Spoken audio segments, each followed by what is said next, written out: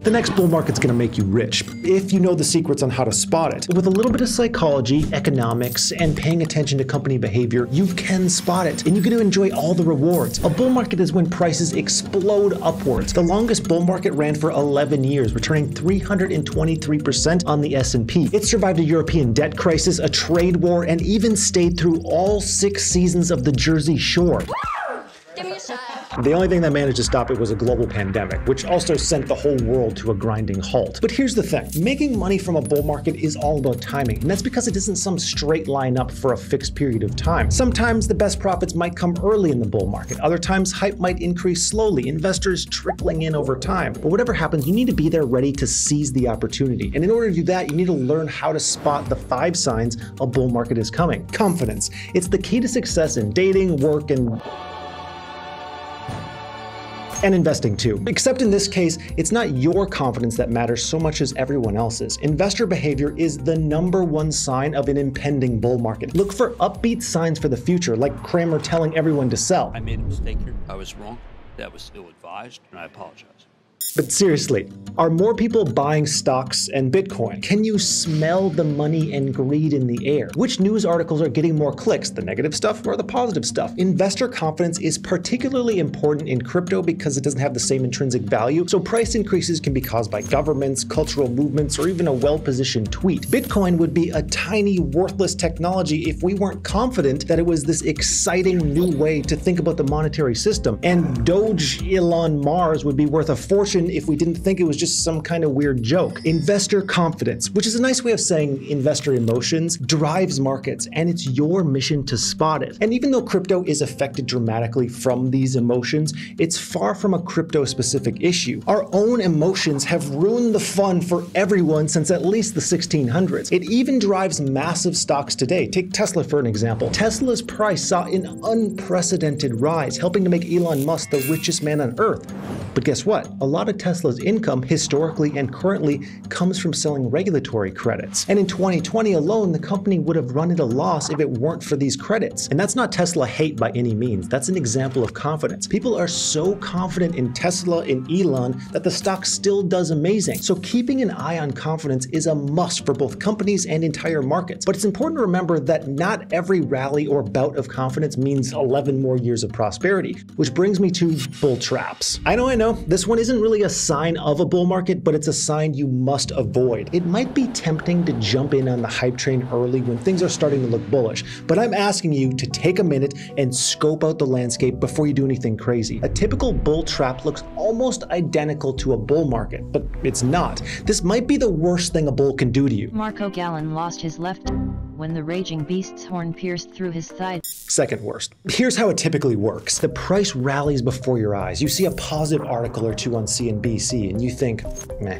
Then it keeps rising. You see more good news, and now you're interested. An important resistance level is broken, and suddenly you've lost control. You're snapping up assets like crazy. It's madness, but you're winning. It's finally happened. The bull market kicked off, and you're getting paid. You're already counting the profits and dreaming of everything you're going to buy. But we know how this story goes. The market collapses, resets to previous lows. You fell for the trap. Now, there are many different versions of a bull trap, bear bounces, dead cats, but the general idea is that they are smaller, shorter bursts in price.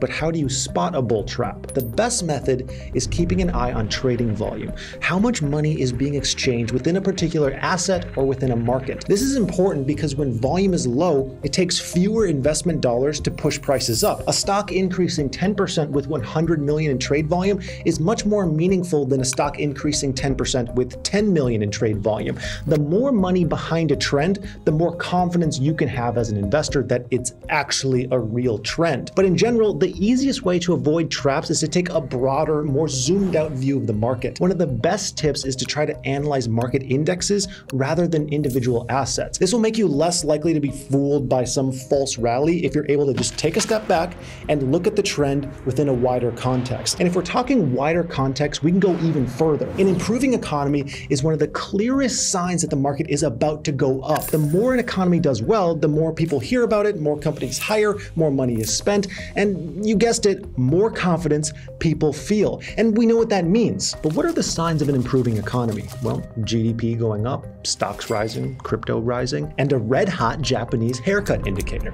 Seriously, there's a whole range of these bizarre indicators for an improving economy, like the Big Mac index. This uses the price of Big Macs to evaluate currency values and per capita income. The price of Big Macs literally helps show whether the currency of a country is being priced correctly. The men's underwear index is another one. This shows the demand for men's underwear moves in line with economic health. Apparently, underwear is a luxury for dudes. As someone who's due for a fresh set, I get it. Now, if you don't want to go around asking your buddies about their underwear status, you could also look at lower interest rates. Generally speaking, when interest rates are low, cash is cheaper and the economy will likely grow fast in the future. When interest rates are low is when tech companies launch in value thanks to all that cheap debt. But remember, in a bull market, you're going to get all kinds of news stories saying one thing or another, and while they might help move the market up or down, it's best to focus on the clearest indicators. Every day there's good news stories, bad news, weird news. What I'm saying is if you only look for certain kinds of news,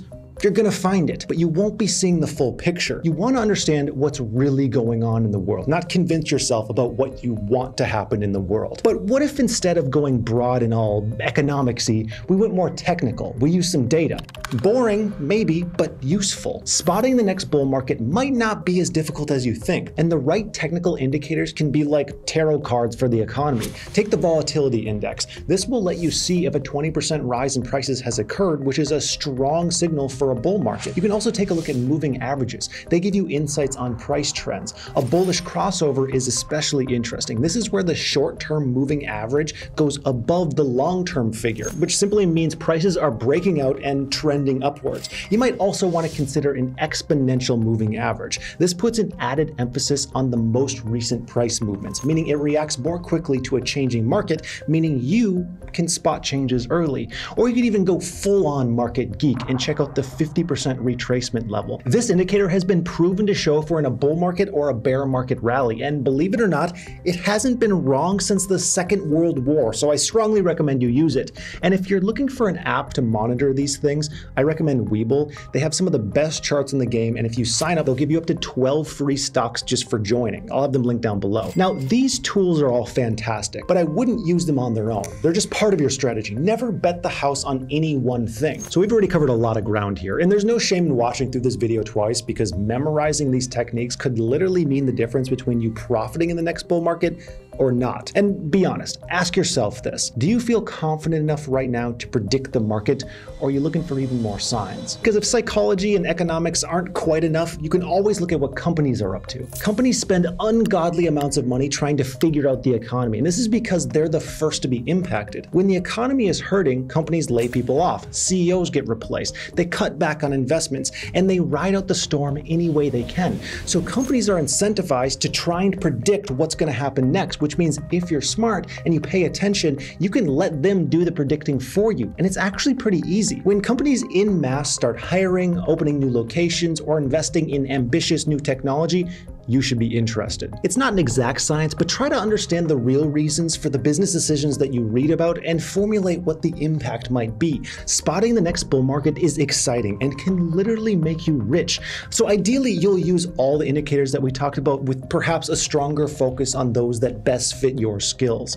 But it isn't easy, and you should look for every bit of help you can get. So follow what the big investors and the companies do, and then consider why they made those actions. Now, thankfully, every type of investor is welcome to join our investing community at Finova and get a better understanding of the market. We have a massive community of investors who bounce ideas around and discover what's really going on in the world. So join us and you'll have hands-on coaching right at your fingertips whenever you need it, boosting your chances of success through knowledge and community. Until then, that's the video. Subscribe, and I hope you have a profitable day.